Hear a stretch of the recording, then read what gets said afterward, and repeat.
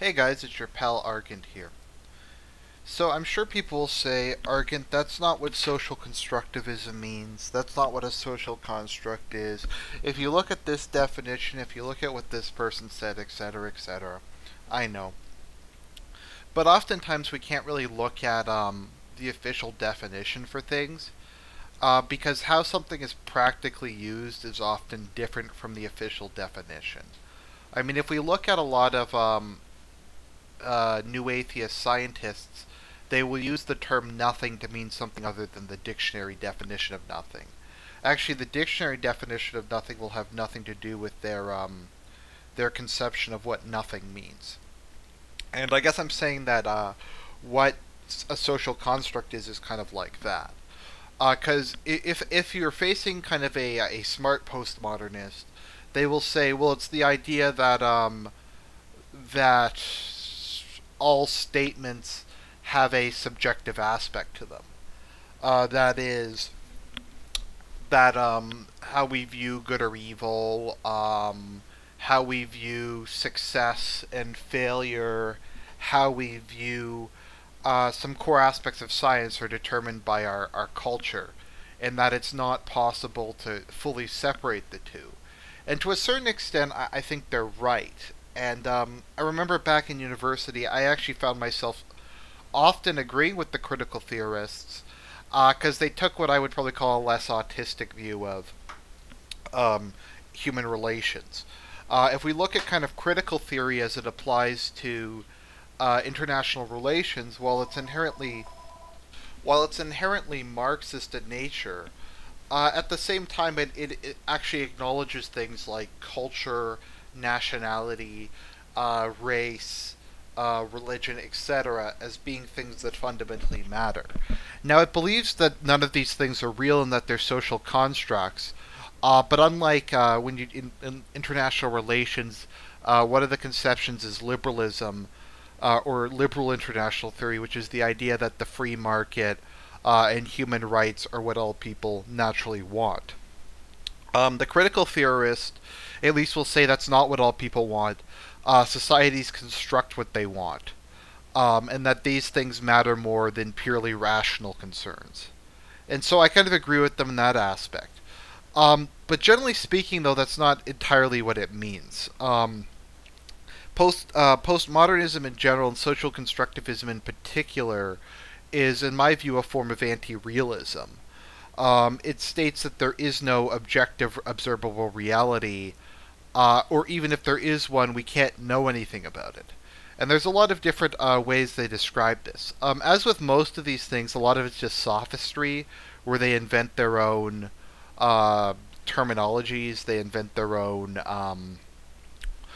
complex way of saying things. Like, I remember back when I was in university and I was had to read articles about this stuff. It would be like 20 pages to say something that could be said in a paragraph. Just excessive footnotes, excessive references to other things, using words in a non-standard way, etc. But like, let's take some examples I had from university. One example was the idea that genocide being a bad thing is a social construct.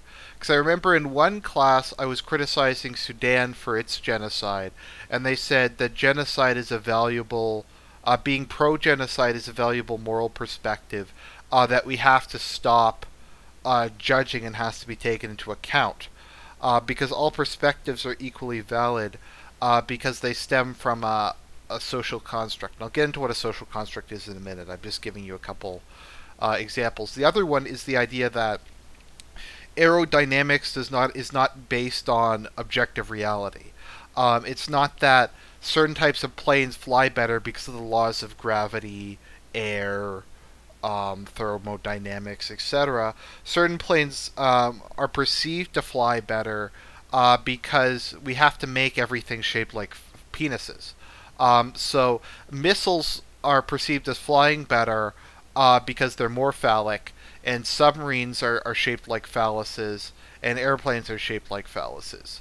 I remember in a friend's film class, the teacher came up with this concept of invagination. That whenever someone is stabbed or shot, What it is, it's an expression of toxic masculinity, and it's a desire to have sex with everything. Because stabbing someone with a sword is a form of rape, because the person who's stabbing them subconsciously views it as a phallus that is penetrating the other person and creating a vagina on them, thereby making their opponent feminine as part of a presentation of patriarchy. It's not because a sword or a spear is just like the most efficient way to kill someone. It's not that guns are bound by the laws of thermodynamics and bullets just work better. It's that it's a social construct. So what is kind of the social construct of reality? The social construct of reality, as I said, is an anti-realist idea that there is no objective reality. There's only how we perceive the world. And beyond that, it's the idea that worldviews are nothing more than a difference of opinion formed by different cultures. That is, we view murder as a bad thing because our culture views murder as a bad thing. Implicit in a lot of this is an element of cultural Marxism. Cultural Marxism being taking kind of Marxist principles of the dominant of class oppression and applying it to social concerns. Primarily, that's where the idea of patriarchy comes from. The idea is that all humans need to dominate one another, and when a dominant class gets into power, or dominant social group gets into power, they control reality. They can socially construct reality. So they will say, for instance, that the idea that it takes a man and a woman the idea of biological gender, that is the idea that only women can get pregnant and only men can lay their seed in a woman, is a social construction created by the patriarchy. That is, a man and woman have the equal ability to give birth. There is no biological woman why someone who is born with a penis can't give birth. It's just that the males who control society have created a reality that prevents them from giving birth. Similarly, death is a social construct. As one of my philosophy professors was making fun of, there was, I forget his name, if it was Richard Rorty or some Harvard professor who said death is a social construct. So if you're like walking and a piano falls on you, you're not dead unless your mind socially constructs your own death. That is, your mind just imagines that you're dead and then you're dead. So essentially reality is something that's projected onto your brain from whoever's in power. So the idea is, if you can destroy the people who's in power and replace the patriarchy with a matriarchy, then reality will fundamentally change, and men will be able to give birth, and women will gain the same upper body strength of men.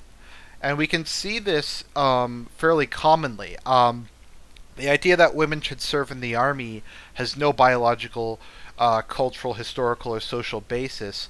It's just based on social constructs. It's based on the idea that we're no longer a patriarchal society, so the underlying reality of biology will change.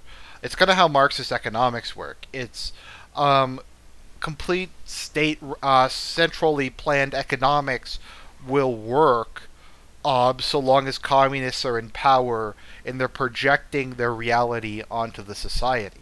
If they don't work, it's not because of any kind of objective rules of economics.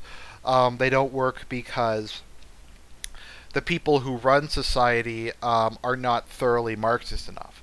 And this is where you get the idea wherever they say Marxist societies don't work, they'll say that's because they haven't been tried yet. Because the idea is that external capitalist imperialists have projected their reality onto the Marxist state and prevented it from functioning properly. And this is kind of where we get the idea that because if you try to explain why homosexuality is, to use their term, problematic, you would say, well, naturally speaking, the basic premise of life is improvement and self-reproduction. I mean, I think that's pretty close to the most basic theory of what life is as you can get, as my friend Iberian would say. if asked to describe his philosophy of life. There are two biological genders, and both are necessary to create a new life and perpetuate and improve the species. The issue with homosexuality is it's contrary to this. Two homosexuals cannot have a child unless they do they take from the outside. Either two gay guys pay a woman to carry one of their children, or two lesbians get an outside sperm donor to impregnate them. So the idea is that if the social construction was different, two gay people could have children without external influence, because biological gender is a myth. Women don't actually have breasts. They're imagined to have breasts by the patriarchy. Race is like that too. The fact that there are not blonde-haired, blue-eyed people born naturally in Nigeria, unless they're immigrants or I don't know, foreign business people, is because of the social construction that people from Africa have black skin. There is no biological basis of race. The fact that certain races are lactose intolerant, that certain races are shorter or taller, like the idea that Koreans are naturally shorter than the Dutch, doesn't exist. It's a reflection of a superiority complex the Dutch have, and the reason that Koreans are shorter is because Western countries project a superiority complex which indicates they're taller onto Asian countries, which makes them appear shorter to us, because there's no measurable reality. And part of this, and kind of the sleight of hand they do, is they'll go to language, and they will say, language, because we use the term meter to describe a fixed length of space, it has an inherent cultural meaning. It is not generalizable. Because we use that word. Because we use the word gravity, which has specific letters, which have specific psychological connotations, it makes any attempt to describe to describe what gravity is as an objective scientific force irrelevant. The idea is you can't describe gravity because you have to use language, and language is inherently subjective. Well, I guess the point of this video is, so what? Like, why does it matter if language is subjective? To me, there has to be an objective reality. Otherwise, the plane wouldn't fucking fly. I mean, regardless of your race, your culture, what's socially projected onto you, you could take someone who hasn't been exposed to anything from some randy island in the South Pacific and show them a flying plane and be like, wow, that thing's flying. I mean, it's like the eye nerve of a human can observe that the thing is flying. You can use any number of different measurements from radar to, I don't know, trailing a tape measure from behind the plane, to flying it a level with a mountain whose height is easier to measure. I mean, these things are not difficult. So what if the idea of a meter is a social construction? They're like, well, a meter is an arbitrary length. Okay, but you can convert one arbitrary length into another in a reliable fashion. A meter is a set number of feet. I don't know what units of measurement they use in other societies. A cubit, I guess. You can convert a meter into a cubit. You can convert a meter into whatever they use in Japan or China. I'm sure they probably use the imperial system, but... sorry, the metric system, but you get my point, whatever they used to use. You can reliably convert these things in a way that both cultures recognize. They may go, well, I don't really know what a meter is, but you can just explain it to them in their own unit of measurement. They're like, oh, okay, I know how far that is. Like, I'm Canadian, so I use the metric system normally. So when someone's like, something is X number of miles, I'm like, well, what's that in kilometers? And then someone explains it to me, and they're like, oh, okay, yeah, that makes sense to me. I know how far you're talking about. So even though there are these cultural differences, color is also like that. Unless someone's colorblind, which is provable as being kind of a mutation because it differences from the norm. Also, color is a scientifically verifiable thing based on light refraction. so you can determine what color is even if theoretically you can't see it. Like, I'm sure a colorblind person using proper scientific techniques could say, well, this is objectively this because of the light refraction, and that's a measurable phenomenon. So even a colorblind person can measure color even if they can't conceptualize what it looks like. So you have that, and then people will go, well then, okay, so maybe science exists, but interactions between humans are are completely subjective and social constructs. To a certain extent, although to a certain extent we also see certain behaviors and certain types of societies make people more or less happy, just in general. We also see that societies independently with no contact with one another tend to found fairly similar basic structures. For instance, the nuclear family is more or less universal. The Aztecs had a fairly similar concept of marriage to the ancient Jews, who had a similar concept of marriage to the Japanese and Chinese. Some of these societies may have practiced polygamy, but even the societies that practiced polygamy, very often there was a wife, and then there was the mistresses, and the wife's children inherited it. There's some countries that practiced full polygamy, but even then, that was heterosexual marriage for the purpose of reproduction. And the perpetuation of a society. And even then, a lot of the laws were fairly similar. Pretty much every civilization, and even many like savage societies, had restrictions on murder. Even if they allowed people to kill one another, there was almost always a context in which it was appropriate, like between two men who had agreed to a duel. And we see these things virtually universally.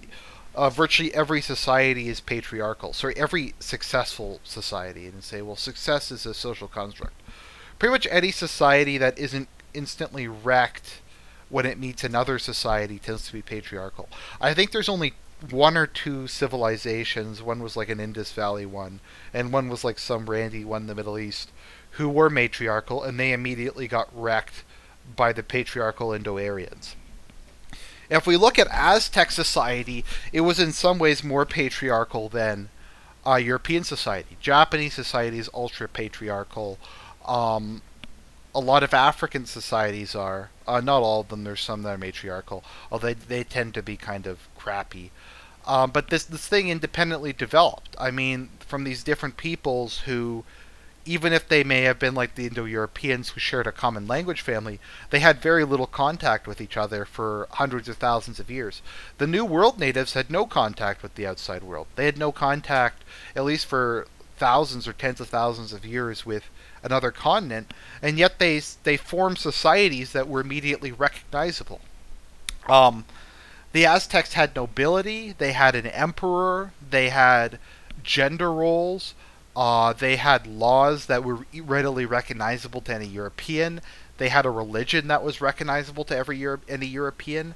I mean, it may have been very different in a lot of ways, but a European could go there and say, well, this is the Aztec religion. I may think it's evil, but it's in terms of the category, no one can deny the sun worship of Huitzilopochtli was a religion. No one can deny the Aztecs had a nobility. And the Japanese had a nobility, and the Europeans had a nobility that were not exactly the same, but were very similar in a lot of ways, that fulfilled a similar social role. And even if saying a knight and a samurai isn't exactly the same thing, it fulfills an extremely similar role of a warrior aristocracy within a society. And like the Chinese form of government is readily coherent to a European, even though those societies developed with with almost no influence on each other. And India is also readily, India didn't have that much influence on Europe, and Europe didn't have that much influence on India until recently. And the Indian form of government and Indian kind of morals and even marriage, etc., is different and sometimes a bit weird, but it's readily recognizable. So what they'll try to do is they'll try to find some like random tribes in the Amazon who don't have any concept of marriage. Even then, though, most just random savage tribes have a pretty normal conception of marriage, even if they might have polygamy or something. And if we're going to say, well, these random tribes have this like like don't have writing or don't have gendered nouns or don't have a normal conception of stuff, I kind of say, so fucking what? They're random savages. I mean, they haven't invented writing. They don't even have any form of religion. They can barely maybe make clothes for themselves. So well, that's a social construct. It's a social construct to think that having less disease, lower murder rates, more prosperity, living a longer, healthier life is a good thing. Right, but this was fairly common throughout the world. More food was pretty much always viewed as a good thing. There are some societies that may have taken the opposite view. Like in some society, like in Japan, dishonor was considered worse than death. But at the same time, that's to uphold a higher principle. And most societies throughout history have also had the idea that sometimes a higher purpose is more important than individual life. That's also something more or less universal. So what's kind of my point of this? My point is that even though, yes, there are a lot of cultural ways to do things, view things, and everything is to a certain extent subjective because of the connotations within a language. But the fact that you can pretty easily convert things between cultures, even if they're not precisely the same. Like, I can read a book, as I said, on Chinese history, and some of it will seem a bit foreign and strange, but otherwise it's fairly coherent to me. Okay, there's an empire, there's bureaucrats, there's tests, there's a religion. The religion is not very similar to European ones necessarily, but it's recognizable as a religion. And yeah, it's just like, so what? Okay, it's different. It's convertible though. Science obviously exists. These various societies all founded vaguely similar approaches to things based on human nature, based on biological, environmental, and sociological realities. So the whole idea that social constructs basically matter is, in my view, just kind of a load of bullshit. So this is Argent. I hope you enjoyed the video. Signing out.